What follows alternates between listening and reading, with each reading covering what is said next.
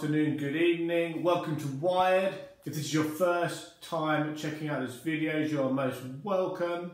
Wired is an online service that we're doing at this moment in time for our young people and families of Park Street Baptist Church. And if it's your first time seeing these, you're most welcome.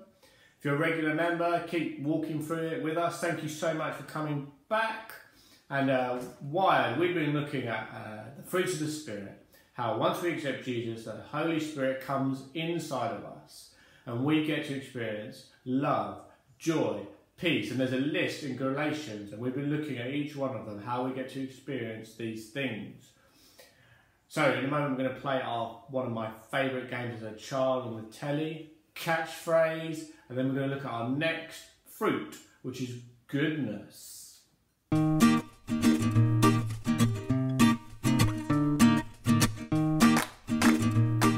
It's now time for our game. We're going to play Catchphrase. So in a moment I'm going to show you a picture.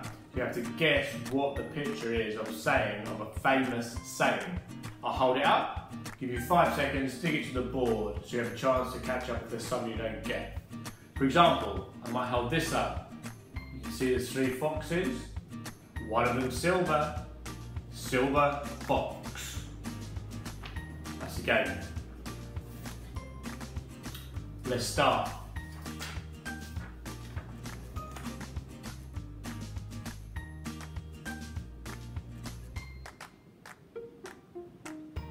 Ooh.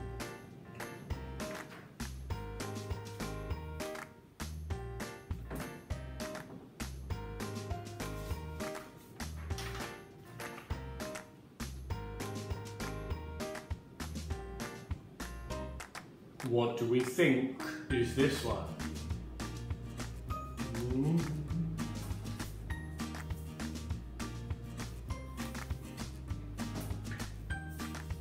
Next one.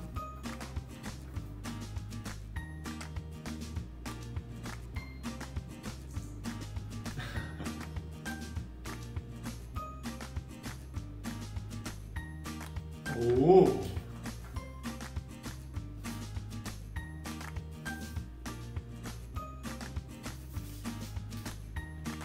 What do we reckon to this one? Ah. Go writing for this one.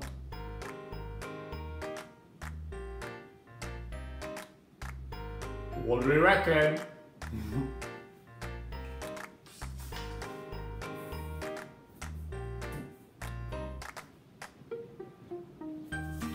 This one.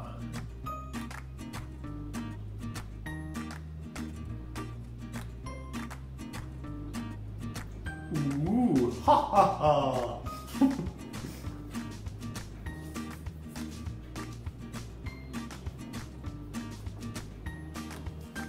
Next one. Like a bit of cake.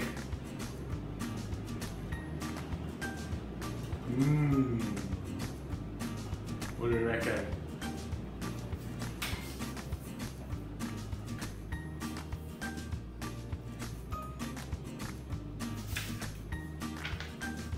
Next one.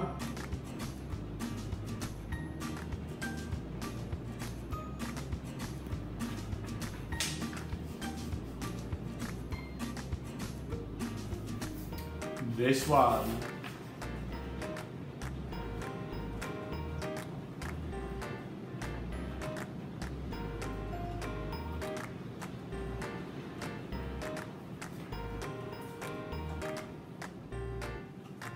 Okay, so I'm going to reveal the answers now. Starting with this one. Let me take it off.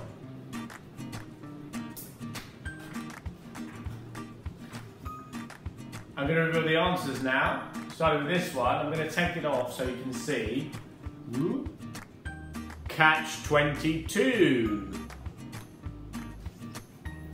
This one is 3D. 3D. This one is hot potato.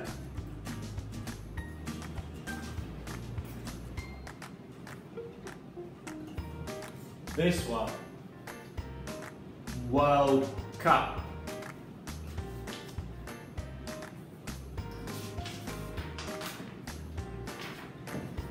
This one,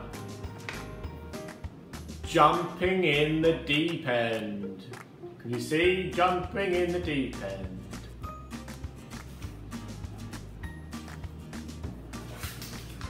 That's my favourite. Barrel of laughs. Ha ha ha.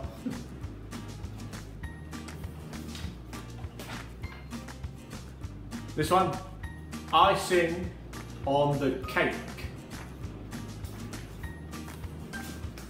This one, say what you see, fly fishing. Well done if you got those right.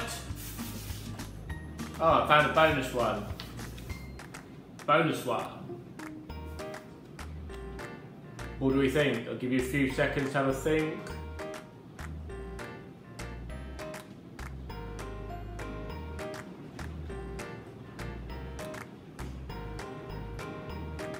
This is Pigs in Blankets. Fantastic, well done. It is now time for our Bible slot. And the next fruit of the Spirit we need to look at is goodness.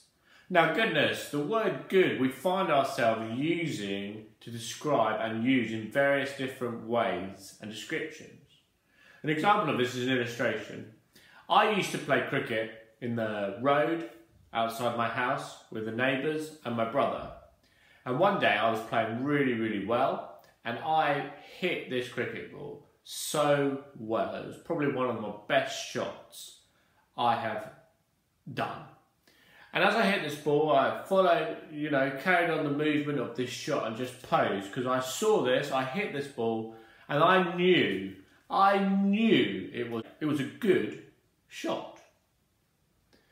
However, this shot quickly became not so good as the ball came down from the air as I hit it, and you watch this ball come down and down and down and hit my neighbour's car window, smashing it completely.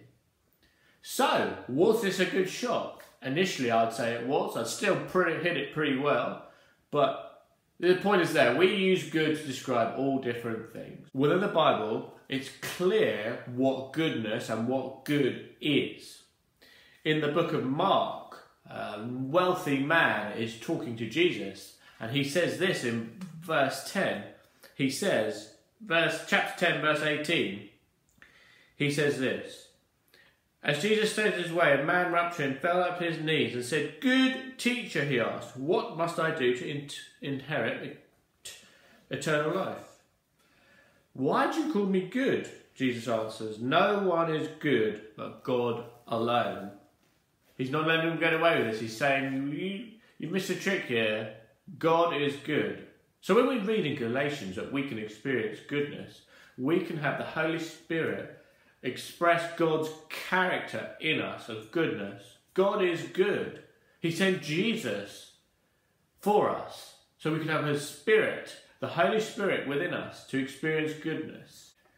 Psalm 33 says this: "For the word of the Lord is right, and all His work is done in truth. His love, righteousness and justice. The earth is full of the goodness of the Lord." God wants the earth to experience His goodness and to be full of His goodness.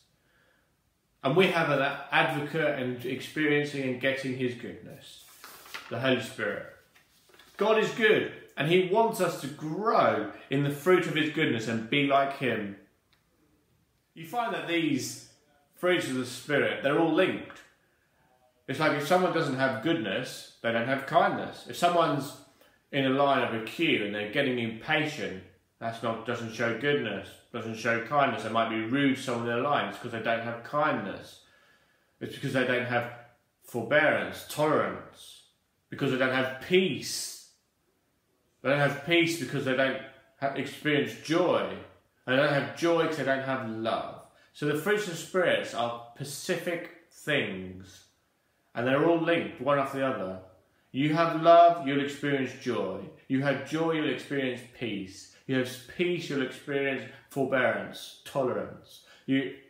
then your character will produce kindness and goodness. Ultimately, God wants to show us goodness because he is good, and he wants us to be like him and to be his children forever. Romans 8:16 and 17. Let me pray. Heavenly Father, I thank you for all those that are watching this video. Lord, I just pray that they feel your Spirit.